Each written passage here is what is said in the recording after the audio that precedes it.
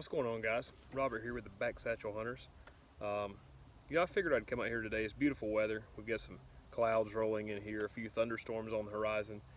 But I was going to come out and shoot today.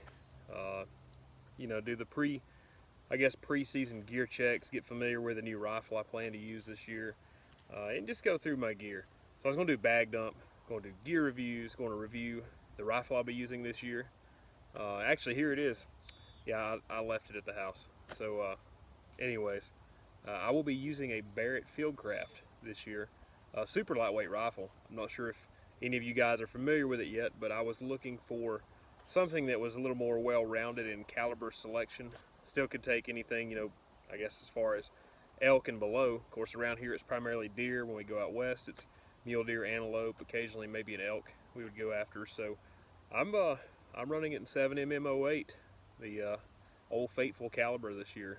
When I really got down to studying ballistics, it versus 308 and similar calibers in that short action range, you can't argue and you can't disprove, physics and ballistics.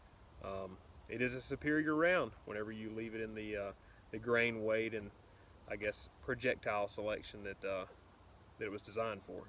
So that will be being posted shortly. If I ever drag it out here, it's 100 degrees, it feels like. Humidity's outrageous.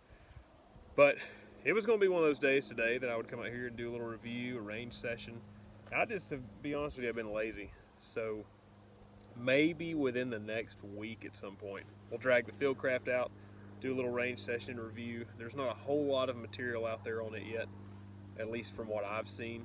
I know it's relatively new, but then again, not really. It's been out for a couple of years now. So get some airplanes flying over. But anyways, so I just come out here to our little family farm, a place that I hunt.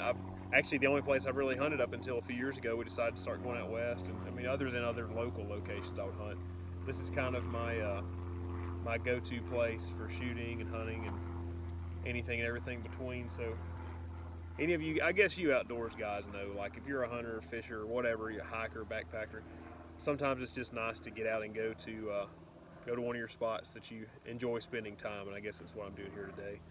So just kind of walking around. I guess I could be scouting, essentially. The grass is 7 foot tall, but